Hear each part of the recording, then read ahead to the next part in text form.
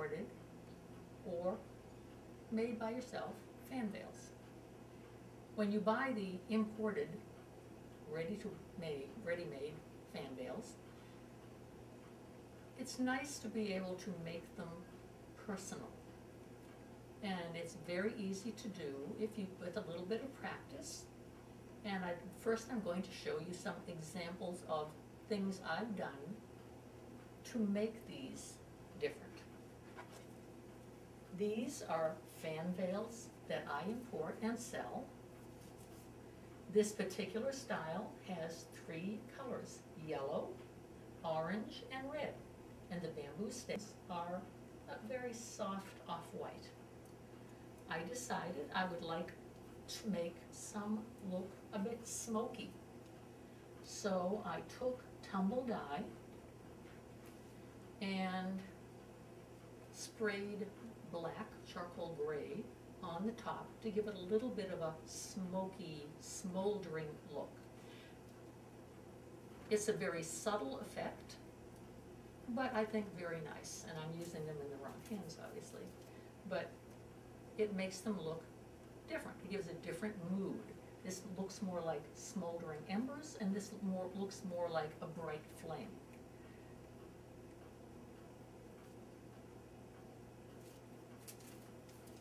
The next set I'm going to show you is on my site. This one has a soft kind of a turquoise and yellow and green. Very pretty. I decided I would like to see what it looked like with a darker blue, a royal blue. So I sprayed it on both sides with tumble dye to give it that effect. And it's quite a different look and quite a different color. If I had wanted to, I could have left that blue as it is and added this blue to the green to make a deeper green, or added the dye, the blue dye, to the yellow to make it a green. Many different choices when you do it yourself. And you'll notice that I also spray dyed with tumble dye the bamboo staves, and they take it fairly well. The next one I'll show you is no longer on my site, but gives you some idea of what you can do with colors. This was yellow. This is a light blue, and that's a purple. But I sprayed the yellow with a magenta, and it gives it a very different look. It can match a different costume or the colors that are in your costume. Another thing you can do besides dyeing a section is to take the tumble dye and dye a long line down the center or down each side, again, to give a different look to your ready-made fan veil. These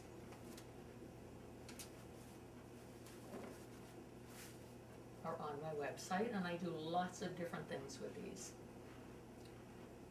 This one is a green, shading into a lighter green, shading into white.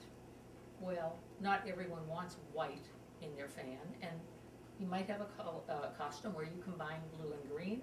So I dyed the top part of it, the lighter green and the white, with a blue dye. And it gives, again, a different look. Another set that I made different or customized is this. It started out as a pink, shading into a lighter pink, shading into a white, and I dyed it with red to make it warmer and less pink, more of a rosy color. If you want a larger Mulan type fan, you can remove the fabric from my Chinese fans and add your own fabric. And rather than having a 4-inch overhang, which is about how long this extends over, you can have a much longer overhang, almost about a foot, 12 inches longer. And again, it's a different feeling, a different look. All of them have been done with these fans.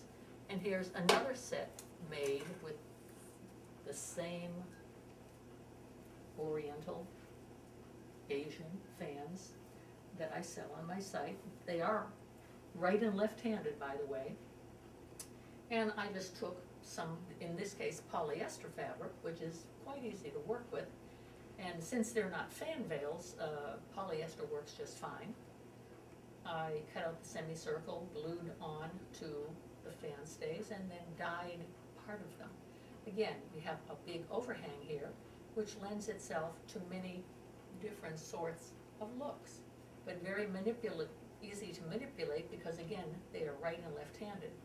If you're not sure what I mean when I say right and left-handed, let me demonstrate. I hope that you can see this. If you get a set of fans and you're not sure, open the fan fully. If it doesn't open fully, then you've, in your right hand, then it's a left-handed fan. For instance, I could turn this over and use this with my left hand, but my thumb would not be resting on the highest part of the fan and still able to easily keep it open. So the part of the fan that is highest, your thumb should rest on it. If it's right-handed, your right thumb should rest on it.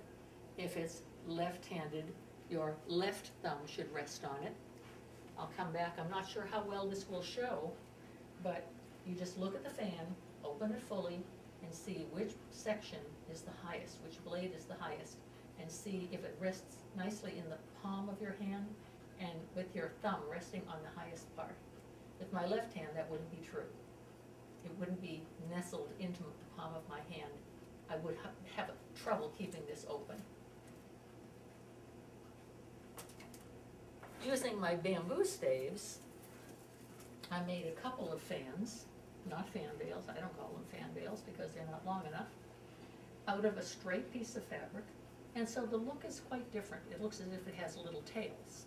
I liked this because the fabric was dark, the bamboo blades are relatively dark, and it just gives a nice, interesting effect, something a little different. Two more that I made using those Asian fans are fan veils, right and left-handed. And again, if you get them and it doesn't open fully, that means you've got it on the wrong side. Well, this is a right-handed, so it opens completely that way.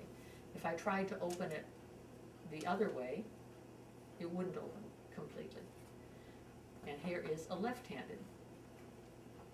These were I made from a veil that I cut in half and glued onto my fan staves. I had removed the existing fabric that came with them, and I think it turned out very well, and they're very lovely. When I do any of these procedures with gluing the fan staves on, I have detailed that in my DVDs, strictly silk fan veils and super fans.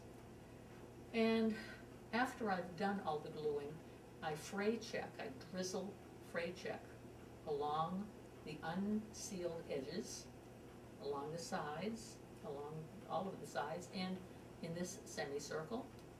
And I have detailed instructions on how to do that on my website.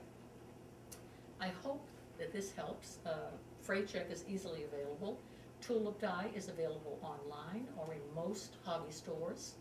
And please email me. And if you want detailed instructions, they are on my website, in my DVDs, Super Fans and Strictly Silk Fan Veils. Thanks. Hope this helped.